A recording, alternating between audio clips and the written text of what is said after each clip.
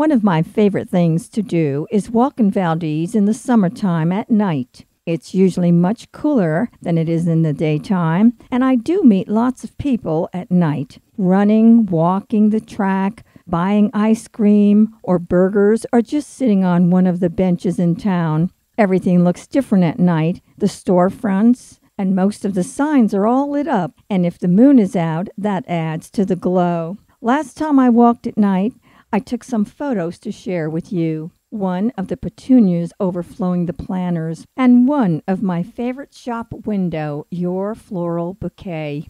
The Three Graces sculpture with the moon overhead and the fountain at the Waldensian Church. The clock at Wells Fargo that always says 1:40. The story and pictures of the Waldensians at Jackman Park. And Myra's with its great big neon ice cream cone. Walk through Valdese. See how beautiful it is, day or night.